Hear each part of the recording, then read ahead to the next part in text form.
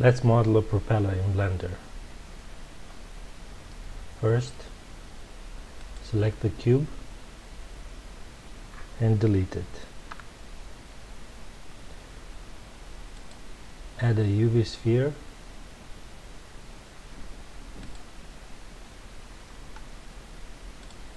and change the segments to 36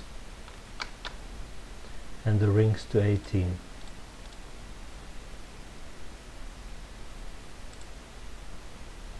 Now press 5 for orthographic view and 3 for right side view. Zoom in.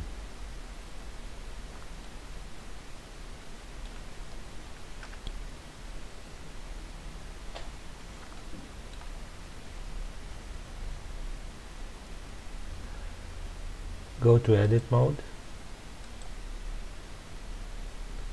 Press A twice to deselect everything.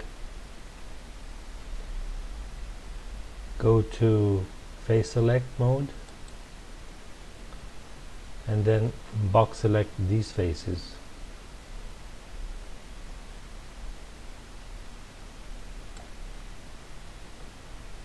Go to select, invert.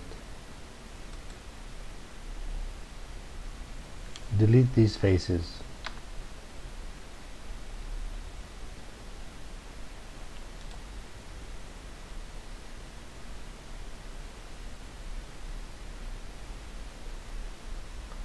Now we're going to shape the blade a little bit, what we want to extrude, Select these vertices, S to scale, and scale it a little bit in the Z direction.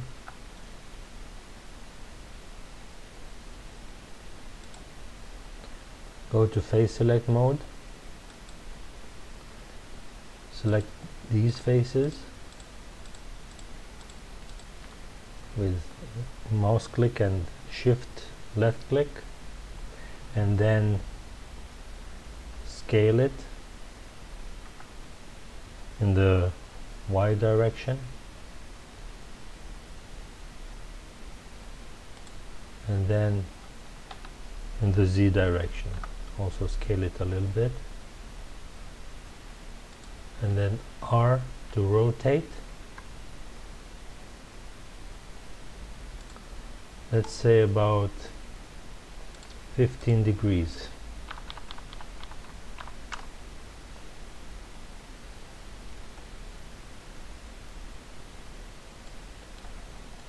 Now we're going to extrude these faces. E to extrude, let's say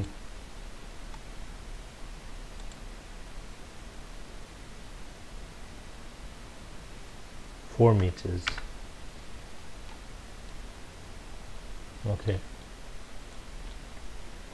Now we're going to make some edge loop cuts.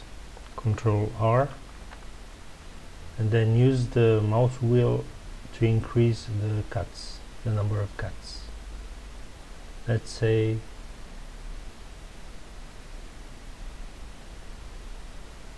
3 cuts. Click, and then right click.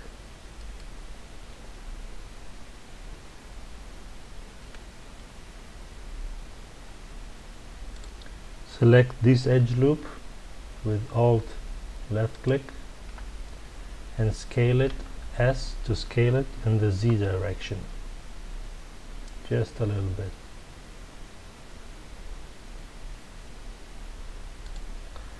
And select this other edge loop with Alt left click, S to scale, Z to constrain the scale in the Z direction, and scale it up a little, just like that. Now we have the basic shape of the blade. We're going to rotate these faces a little bit, but first we need more geometry. So select everything with A and then Control E and choose subdivide. We're going to leave this to 1. Number of cuts 1.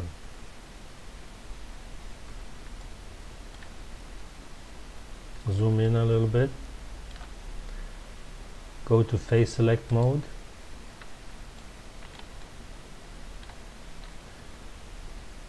Press A twice to deselect everything. C to circle select. Move the mouse wheel to make this circle smaller, and then select these faces. Right click,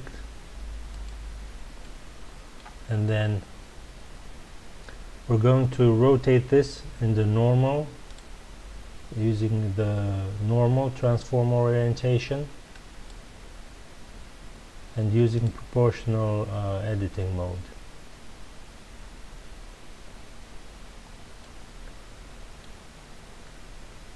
Press R to rotate. Increase the circle using the mouse wheel, and type Z to constrain the rotation to the normal Z direction, and increase the circle until you see the hub is a little bit affected by the rotation, and then go back, decrease the circle, the selection circle, so that the hub is not affected by the rotation.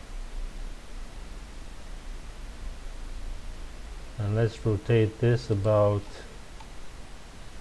let's try 45 degrees,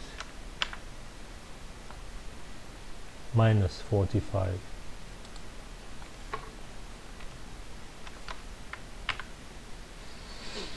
Okay, looks good. Now go out from edit mode and enter the object mode. We're going to add an array modifier. So go to this wrench, click add modifier, array modifier.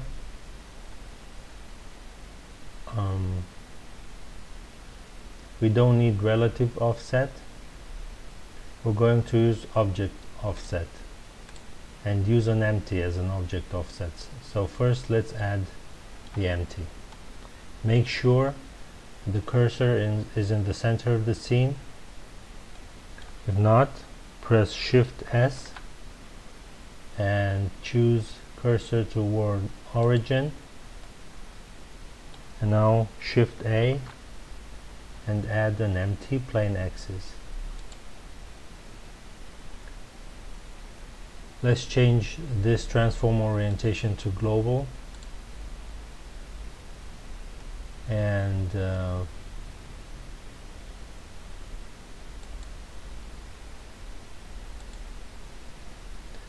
let's go to the array modifier and choose the empty as an object offset. Change the count to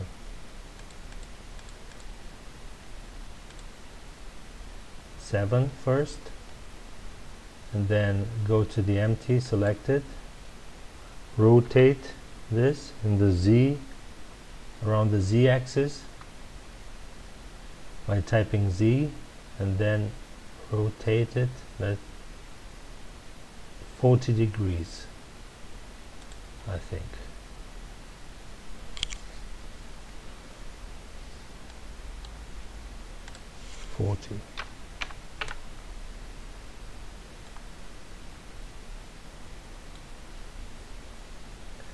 Then let's change the count here in the array modifier to fill the whole hub, to make the propeller complete.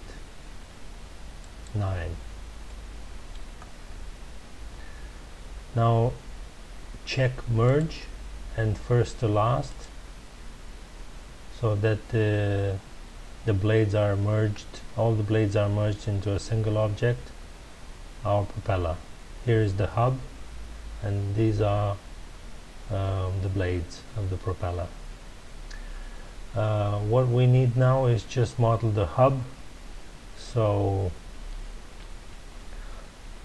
let's go into edit mode by pressing tab.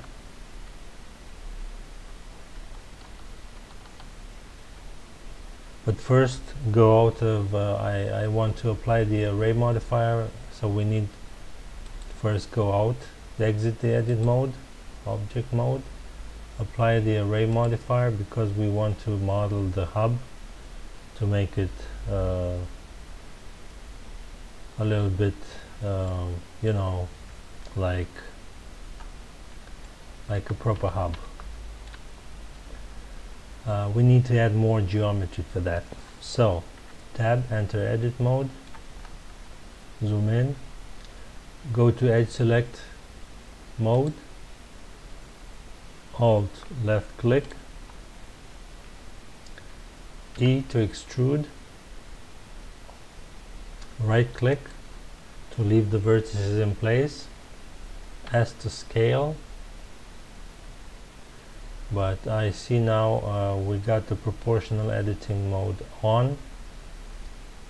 Escape, turn this off, and then S to scale, and we scale this, let's say 0.5, 0.5, 0. Do the same with the other side. Alt left click, extrude, right click to leave the vertices in place, S to scale, Shift Z